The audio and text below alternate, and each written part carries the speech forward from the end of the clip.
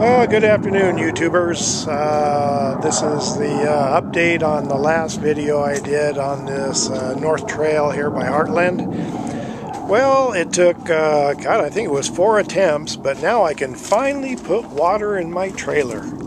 Isn't it amazing? There was a king toes in this thing here. The first king toes repair didn't work. The second king toes repair didn't work. The third didn't work, but doggone it, the fourth did.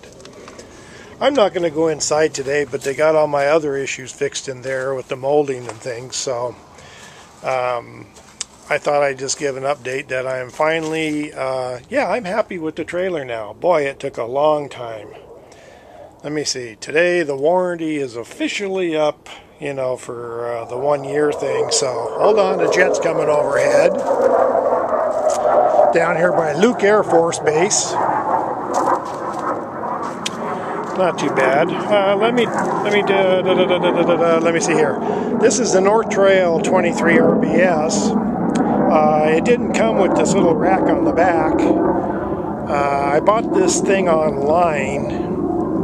I'll throw this in as a little more information for you. Hartland does offer it on some models, but they didn't on this one here.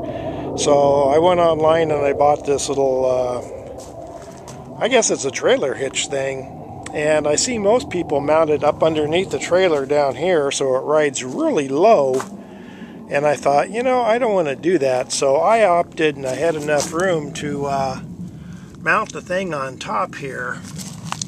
La Mesa RMV was going to be able to weld it on for me too, and I had a neighbor with a torch, and doggone, this sucker just fit right in here, so we did a few welds on it.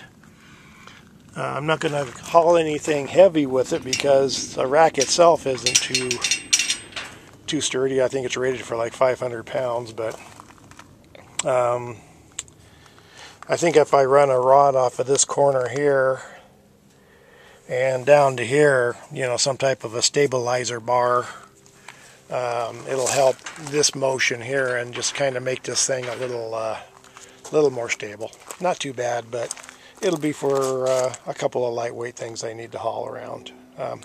Anyway, so getting back to Hartland's update here. Yeah, I was happy with the trailer now.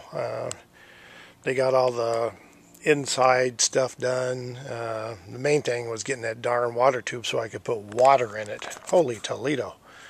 Not being able to fill your trailer with water is a weird thing.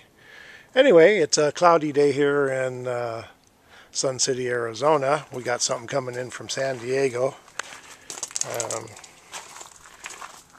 I belong to a homeowners association, and I'm in a trailer lot right now that Del Webb back in the 60s was nice enough to set up for us. Give them some kudos for doing that, because there's just a buttload of trailers down here in this thing. Acres and acres and acres of good priced RV storage for us in Sun City, Arizona. Alrighty guys, once again, happier than heck with the trailer now. I'm going to do another video on my solar system battery tray thing, so thank you for looking at this, and be good. Alrighty, bye-bye.